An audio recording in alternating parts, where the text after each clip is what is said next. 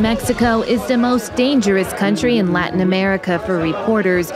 The reporter got his head blown off. It's that simple. In 2003, Forbes editor Paul Klebnikov released multiple articles exposing top Russian oligarchs and their shady businesses. His article received mixed reactions from the public, but what they did to him next changed the course of his life forever.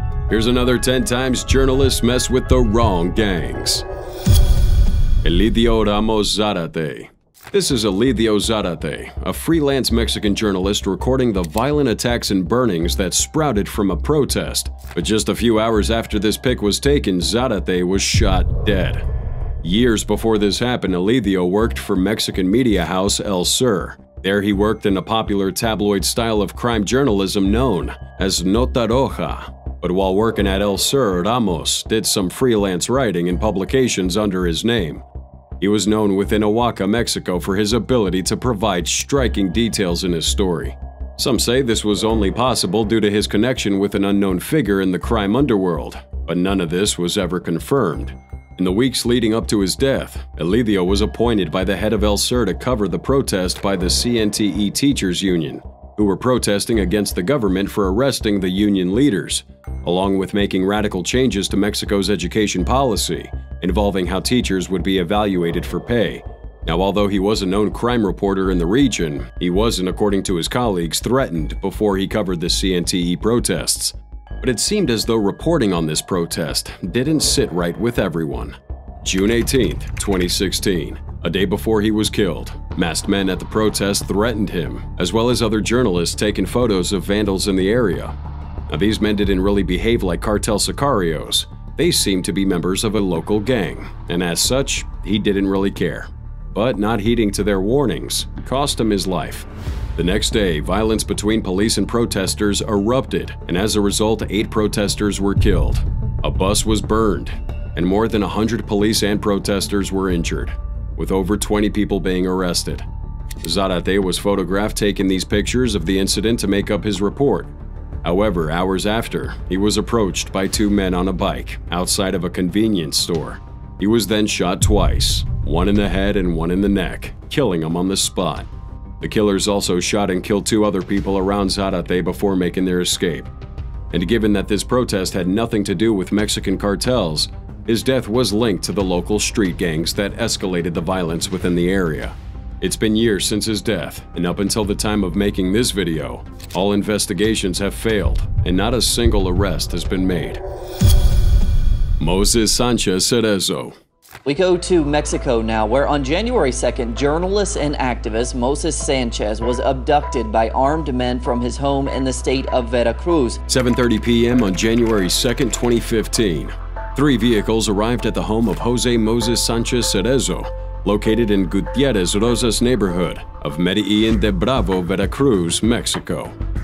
According to his neighbors, at least 9 armed men wearing ski masks descended from their vehicles and stormed into the house seeking him.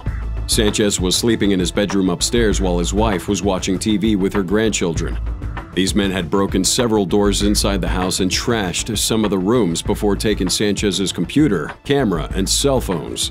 The gunmen then forced him into one of their vehicles before driving off to an unknown location. The rest of this story will leave you devastated. But first, who exactly was Sanchez Cerezo? And why were these assailants after him? Cerezo was one of Mexico's oldest journalists, beginning his career in the early 90s. He began as a house newspaper distributor for Notiver, one of the most read newspapers in Veracruz, before he gained interest in journalism. Years later, he began participating in several civil society projects in his neighborhood of Medellín de Bravo, where he eventually started his own weekly newspaper, La Unión. However, unlike other journalists, Cerezo didn't make money from being one. He catered for his family by being a taxi driver and owning a grocery store in the same vicinity. Yet he continued uncovering stories against Mexican authorities and their corruption.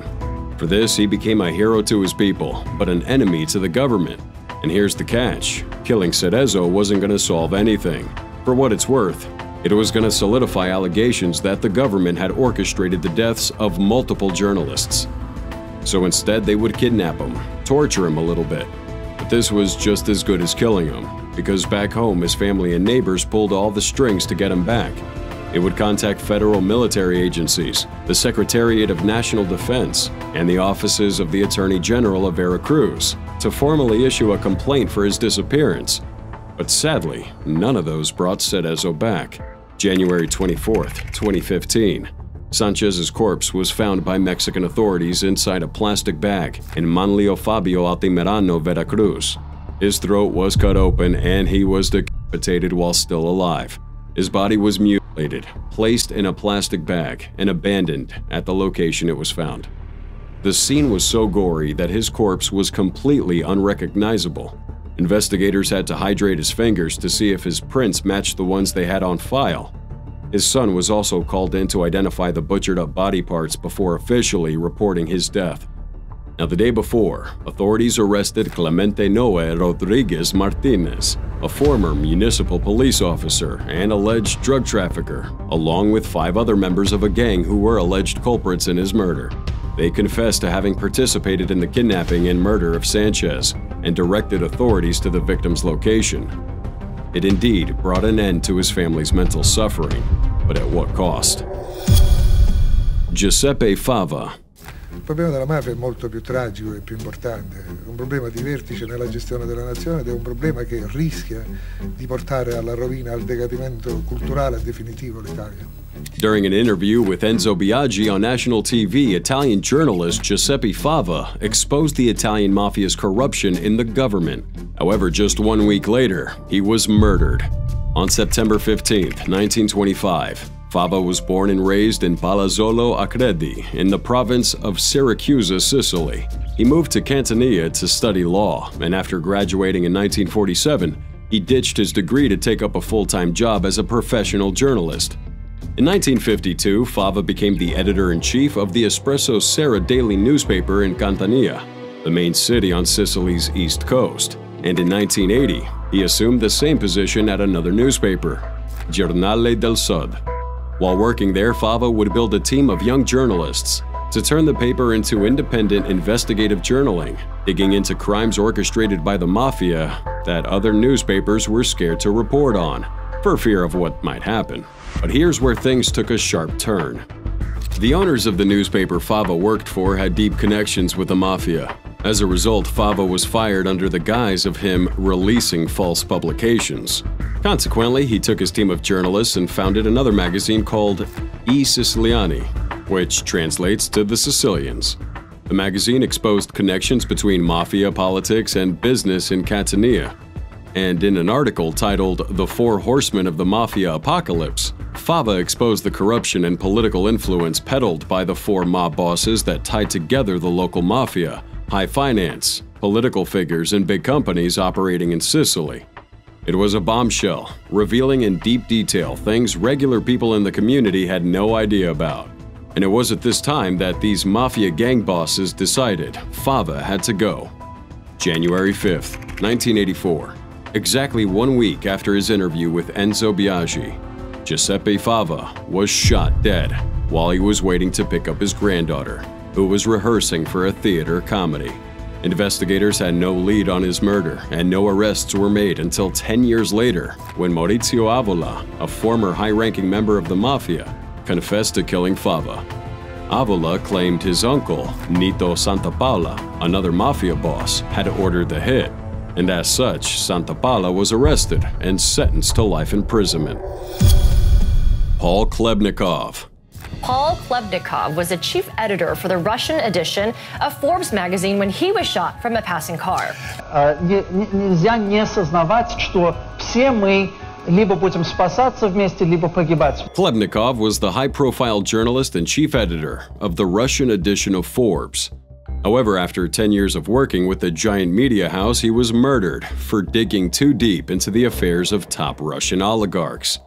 Born June 3, 1963, Klebnikov was raised in New York by his aristocratic family. Growing up, he was known to be a daredevil and always wanted to pursue a career as a journalist. He graduated with a degree in political science from the University of California and then got his PhD from the London School of Economics. In 1989, Klebnikov joined Forbes, gaining a reputation for investigating murky post-Soviet business dealings and corruption. In line with this, he published a cover story for Forbes, where he compared Russian tycoon Boris Berezovsky to the Sicilian mafia in Italy.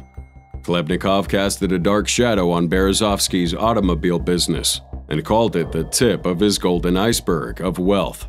In turn, Boris sued Forbes for libel, while Klebnikov woke up every morning to more death threats than the one he had the day before. Fearing for his life, he left Russia to be with his family in Paris. But once he got there, he doubled down on his story, creating a 2,000-page book on how former Russian President Boris Yeltsin and a few other businessmen orchestrated the robbery of the century by the privatization of businesses and other corruption schemes. Just when it seemed he was really pushing the boundaries, Klebnikov released a second book, sparking even more controversy. It was at this juncture that he assumed the role of chief editor for the Russian edition of Forbes. However, due to his wife and children's reluctance to relocate to Russia, Klebnikov, in agreement with them, decided to take the position for just 1 year. Unfortunately, he didn't even make it through the next 6 months. On the night of July 9, 2004, Klebnikov was attacked as he left the Forbes office in Moscow. Unknown assailants would fire 4 gunshots from a drive-by.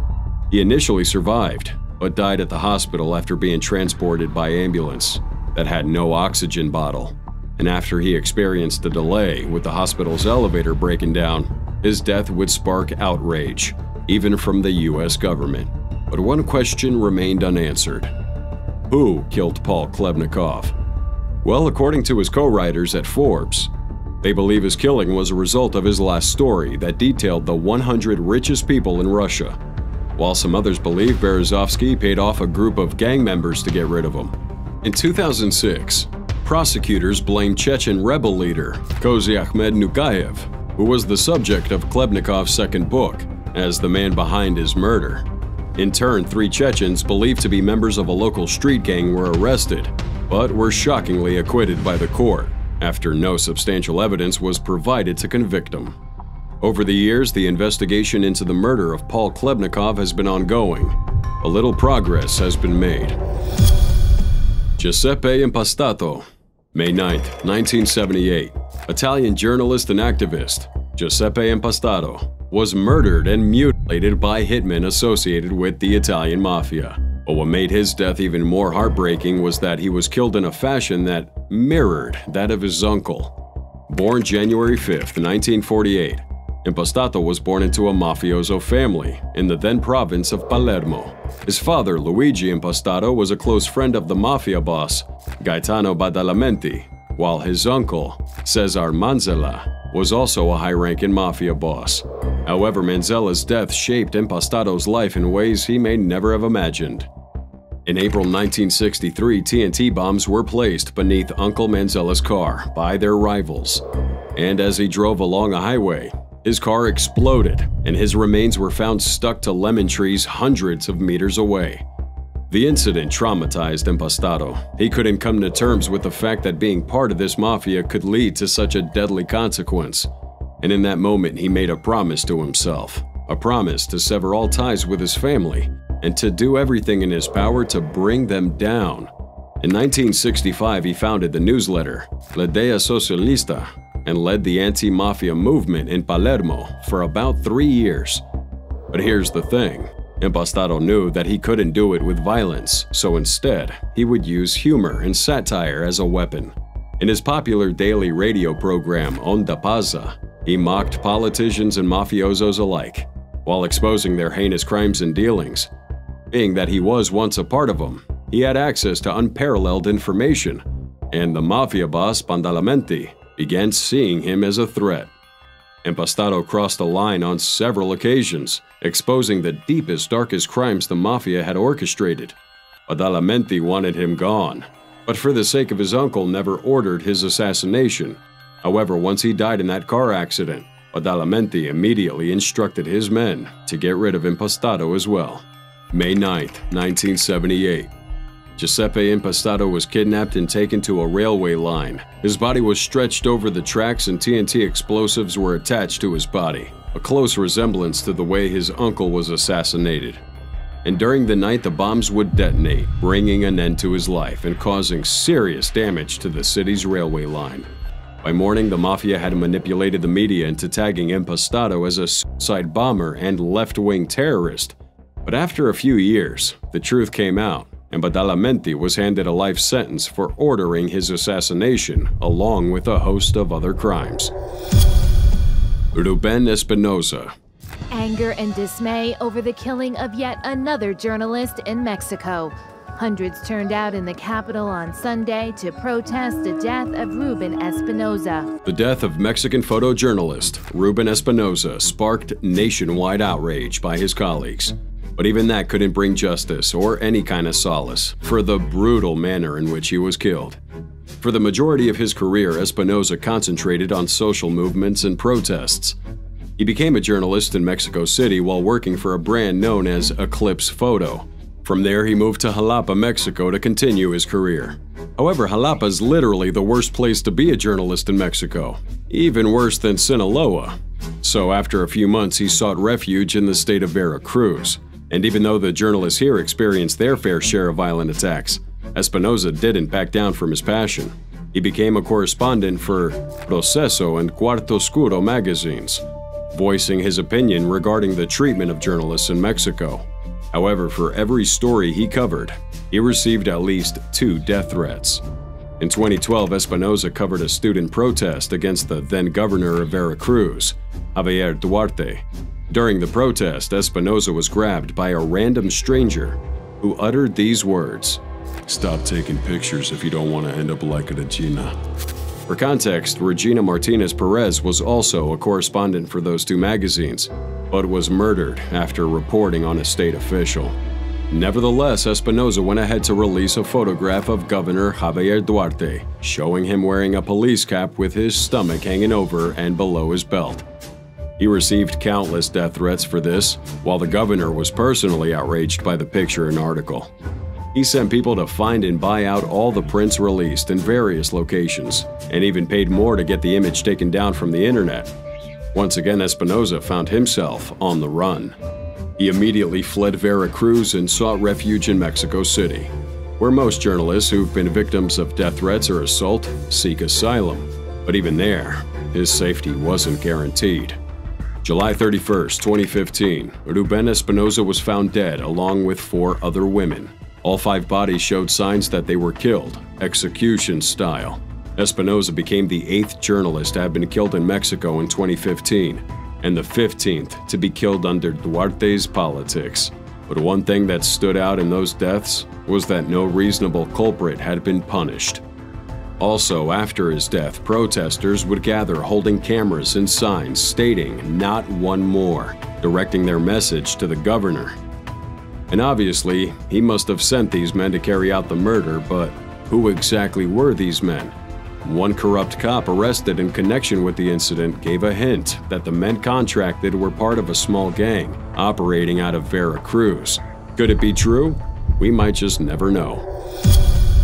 Jesus Adrian Rodriguez Samaniego. Back in the 90s, Jesus was one of the toughest journalists in Chihuahua, Mexico. He was working as a radio journalist and was a former crime reporter for the newspaper El Heraldo de Chihuahua in Chihuahua City. However, after 15 years in that business, something devastating occurred in his life. Every Saturday, he would participate in a reporter's desk program at the station, and during this program, he would report various crimes happening in Chihuahua. Samaniego in particular criticized these criminals, saying things that left his target audience upset. And unfortunately for him, it cost him his life.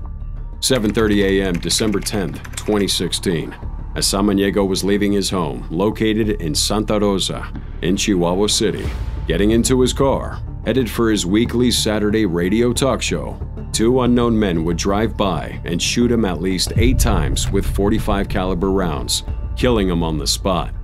Before that happened, Jesus was looking into a case, 2 people being arrested by federal agents allegedly inflicting torture and forcing him to make a confession under duress. Some say he was taken out by contract killers preventing him from blowing up the story, while others say he was exposing too much on his Saturday talk show.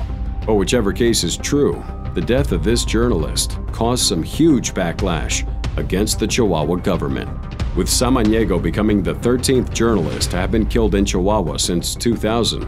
A huge influx of people flooded the streets protesting that the government should investigate deeply into his murder.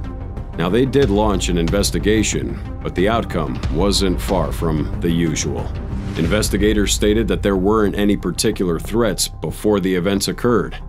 However, 2 men would be arrested who matched the description given by onlookers who witnessed the incident.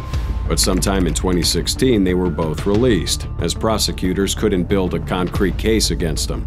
And to be fair, these men might have been arbitrarily detained by authorities to appease the crowd and create the appearance of fulfilling their duties.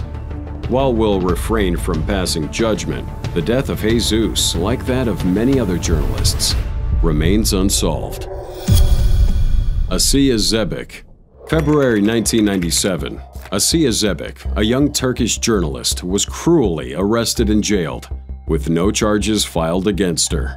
And while that in itself is a gross violation of human rights, her story gets way deeper than that. February 22, 1997. 26-year-old journalist Asiye Zebik was one of 19 people picked up without warning by Turkish authorities. And as of right now, all but 2 have been released or are dead. But that's beside the point. Zebik was falsely accused of having connections with a banned Turkish Communist Party, which, according to Turkish law, carries a maximum prison sentence of 18 years. After her arrest, the police raided her home and claimed to have found incriminating documents. But in reality, these men found harmless household items that could have easily been nail polish. Now, who knows what these men had planted in her house? Nevertheless, she wasn't released. Zebik was held at Security Police HQ in Istanbul for 14 days before being brought before a judge, and even after that, her release was denied. Now, for context, Zebik was born into a traditional Sunni Muslim family in Turkey. She studied political science at Istanbul University, dropping out after 2 years, having become involved in leftist politics and radical youth groups. It was there that she met her husband, Nurdal Güzel, who was arrested 2 years after she was, and is serving life imprisonment for terrorist offenses. Zebik exposed multiple government officials in her writings, and killing her would have been an over-the-top thing to do, so instead, they slammed her with a bunch of criminal charges just to silence her behind bars. In one case, Zebik shared a story where she refuted accusations made against her. As a consequence, an officer slapped her face, compelling her to make a false confession. In another instance, she demanded to speak to her lawyer and contact her family, but instead was thrown into a room, tied up, blindfolded, and beaten to a pulp, while incarcerated gang members who were brought in sexually assaulted her. In her words, she said, "I was thrown to the floor. It was ice cold against my skin, yet I was sweating. I tried desperately to get free. But when I tried, they kicked me. I tried to shout, to cry, but it was as if the voice I heard wasn't mine. And in my ears, all those words, all those dirty words, they repeated over and over again. When they had raped me, I just lay there. The only thing I wanted was to die." December 2000, when inmates revolted against the government's plans to change the system from one of free association to individual cells, some 30 people were killed in the riots between prisoners, guards, and the military. Zebik was hit by 2 bullets, one in the back and one in the right leg, which left her paralyzed for months. She was operated on in the prison hospital, had both those bullets removed, and can now walk again, although with a limp and with her general health severely impaired. For months, she remained in deep shock, unable to talk to anyone or eat properly.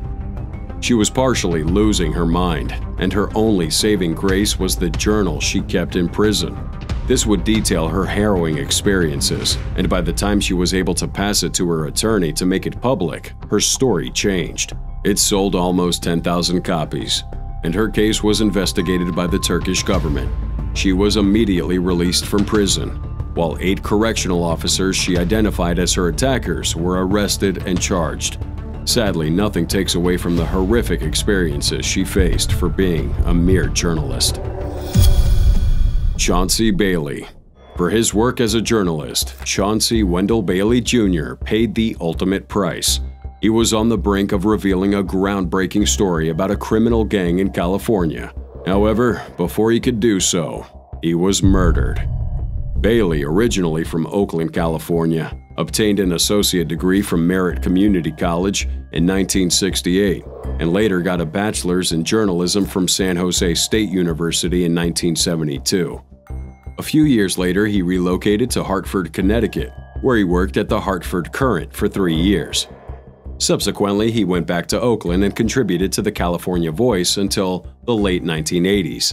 Now, one thing that made this man special was him speaking out about violence targeting African Americans in the United States. In the summer of 2007, Bailey had written several articles about the problems of Your Black Muslim Bakery, or YBMB. For context, YBMB was an American chain of bakeries opened by Yusuf Bey in 1968. It was seen as a model of African American economic self-sufficiency. However, it was later linked to widespread physical and sexual abuse, welfare fraud, murder, and the selling of drugs. After the death of Yusuf Bey, the co-owners of the business began looting funds, leading YBMB to fall into debt of over $1 million. Bailey wrote about this extensively in his freelance publishings, and the new owners of YBMB weren't happy about it. So, they began plotting to get him killed. August 2, 2007, Chauncey was being followed by a white Ford van carrying Devondre Broussard, a 19-year-old YBMB employee who was on probation for a San Francisco robbery conviction. He was driven by Antoine Mackey, a 21-year-old YBMB employee, also on probation for selling cocaine. Once Broussard spotted Bailey leaving McDonald's, he brought out his shotgun and fired 3 rounds straight at him, killing him on the spot. The article Bailey had been working on never made it to the press. However, his killer, Devondre Broussard, confessed to carrying out that murder. He also testified against a man named Bay 4. According to his story, Bay 4, who took over as the CEO of YBMB in 2005, had a hit list of people he wanted to get rid of. People he claimed had done bad stuff to the bakery, and Chauncey Bailey's name was on the top of that list. August 7, 2007, Broussard was arraigned in Alameda County Superior Court on charges of murder and possession of a firearm by a convicted felon. He testified for the prosecution at the trial of Bay 4 and Antoine Mackey after taking a plea deal and getting a 25-year sentence for Bailey's murder. He stated in court that he was ordered by Bay to find, track, and kill Bailey before the journalist could print his latest article on the bakery. In turn, Bay 4 and Mackey were both convicted of multiple counts of murder and sentenced to life in prison without the possibility of parole. Filadelfo Sanchez Sarmiento. Filadelfo was a radio journalist and director for La Favorita radio station in Oaxaca, Mexico. He also wrote articles for the local newspapers, but out of the many he wrote, one stood out. In this article, he placed accusations on a local candidate from the Institutional Revolutionary Party, Oscar Valencia, who was running for political office. The accusation was that he allowed his bodyguards to carry firearms reserved for the Mexican armed forces. But despite that accusation, Valencia won the election, while Sarmiento lost his freedom afterward. Every day, he had a stack of death threats on his doorstep. In return, Sarmiento decided to go undercover for a while. But even that couldn't save him from what was coming. 9 a.m. July 2, 2015, Filadelfo left his office at La Favorita radio station and was walking down the street headed home. But out of nowhere, an unidentified vehicle carrying 2 gang members approached, and one fired 7 shots straight at him, killing him on the spot. Emergency services were called to the scene and Sarmiento was rushed to the hospital, but he died along the way. After his death, though, was when the real drama unfolded. Then Governor of Oaxaca, Gabino Cue Monteagudo, called on State Prosecutor Joaquin Ruiz Jimenez to conduct a diligent investigation to solve the crime and arrest those responsible. In turn, public officials were accused of often disregarding apparent links between such crimes and the victim's status as journalists. And to make matters worse, they were accused of refusing to admit Sarmiento's death had anything to do with his connection to the media. They even went as far as to say he was a taxi driver rather than a journalist. It's obvious that they were trying to hide something, and we'll tell you why in a moment. The Attorney General's office in Mexico was accused of this false justification of him being a taxi driver. Police officials were also quick to blame his death on his presence at a party that featured prostitutes and drug use the night before. And due to lack of clarity in this case, no substantial arrests have been made in connection with his murder.